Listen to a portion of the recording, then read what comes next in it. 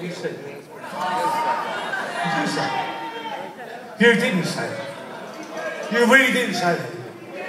You see this cup of tea? If you did say that, it's going to go all over you.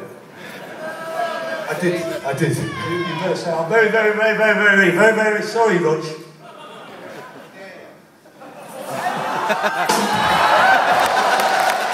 Simon, never make the dare with me.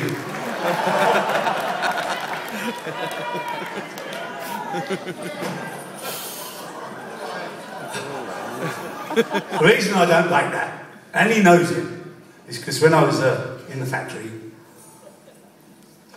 we used to sing all day. I was in a sheet metal work factory, so you guys in Newport, you know about steel and metal and all that kind of stuff. But anyway, what you used to produce in Newport in those days, when you used to make things, we used to get in sheets of metal and we used to make very early computer cabinets and things like that, shop signs.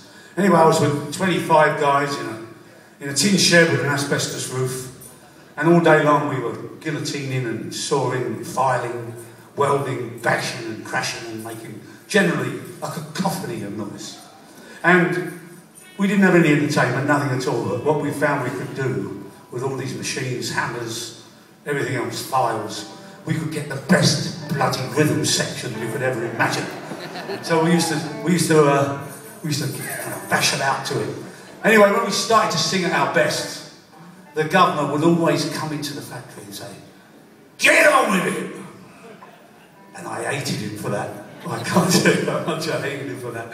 But yeah, I know, but we did turn out some work, and we turned out, the fact of it was, when we were singing, we were working twice as bloody hard, I tell you. But anyway, this song was about those days in the factory, and it's about what was the best thing in the life of a 9 to 5 or an 8 to 7 or whatever hours you work.